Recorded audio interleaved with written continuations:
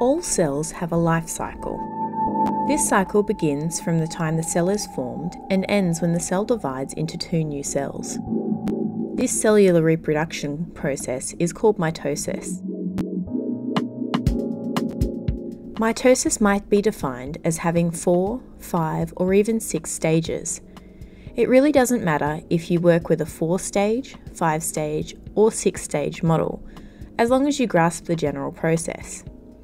For now, we're going to look at these key stages: Prophase, Prometaphase, Metaphase, Anaphase, and Telophase.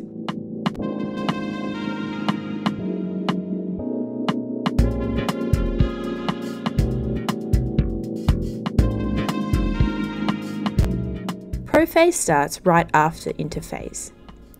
In this stage, the DNA gets coiled up and condensed. The nuclear envelope that usually contains everything also starts to break down.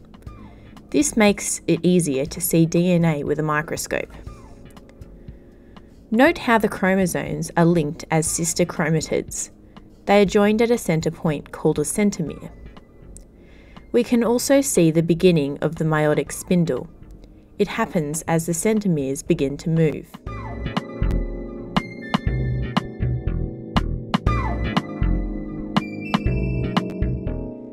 During prometaphase, the nuclear fragments and meiotic spindle moves in, taking up a lot of space and growing much larger. Some special microtubules form connecting the sister chromatids to the spindle. These start to wiggle back and forth a little.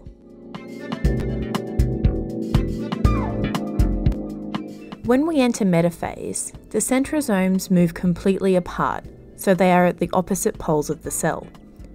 The chromatids line up roughly along the centre of the spindle, along the metaphase plate.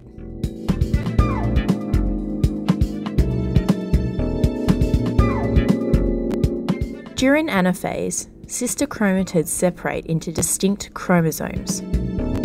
Remember, each chromatid is attached to the spindle fibres, which means that as the spindle fibres start to shorten and pull back towards the centrosomes, the newly separated centrosomes are then pulled towards the opposite poles of the cell. At the end of anaphase, each pole has an identical set of chromosomes.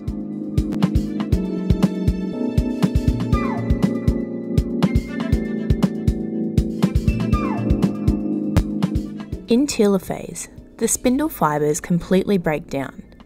A new nuclear envelope forms around each set of chromosomes.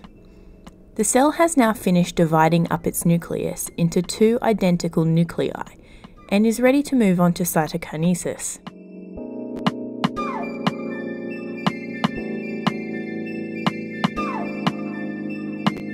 Cytokinesis is sometimes discussed as a part of mitosis.